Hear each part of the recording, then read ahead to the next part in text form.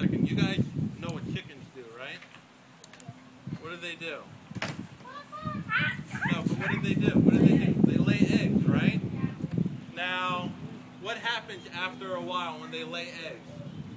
They keep them warm and what? A couple weeks later, they what? They crack? That's right, they crack.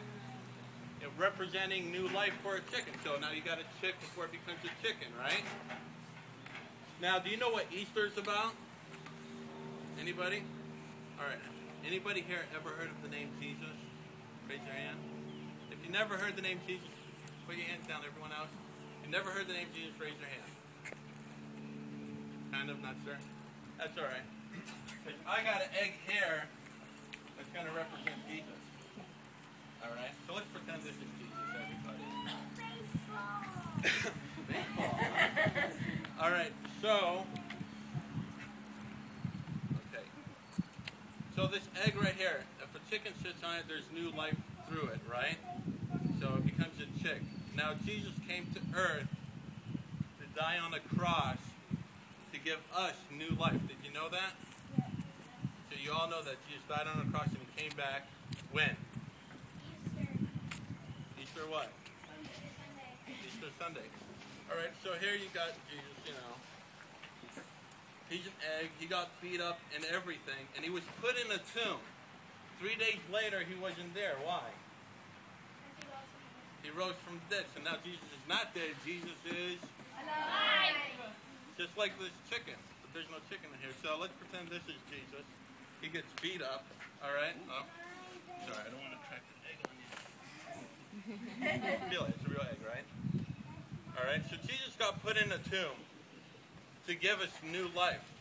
But Jesus wasn't in there.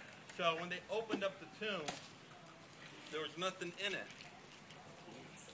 So right there, it was empty. So Jesus died, but he came back to life so that we can have new life.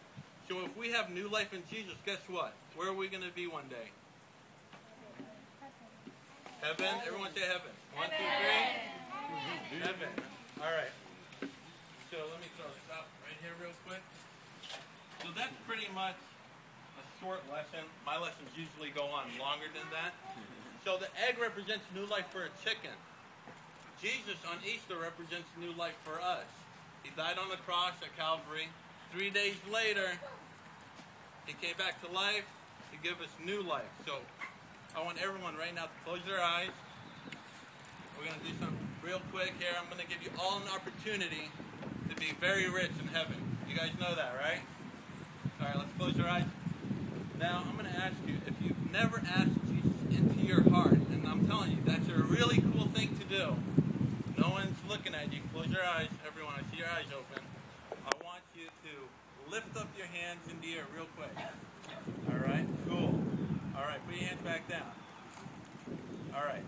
Now, on the count of 3, I'm going to ask the same people that lifted their hands to stand up real fast on their feet.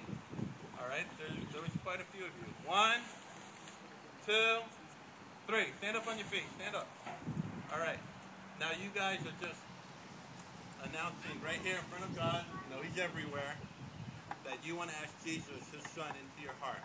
Now everyone here, we're going to all join in one prayer, and we're going to welcome our new family here, our brothers and sisters, into God's kingdom. All right? Just repeat after me in this prayer. Dear Jesus, we know that you died, but on the third day, on Easter Sunday, on Easter Sunday, let's get excited, on Easter Sunday, you came back, that I may have, everyone shout, new life. In Jesus' name. I said in Jesus' name. Everyone said in Jesus' name. Amen. All right, everyone get up on your feet.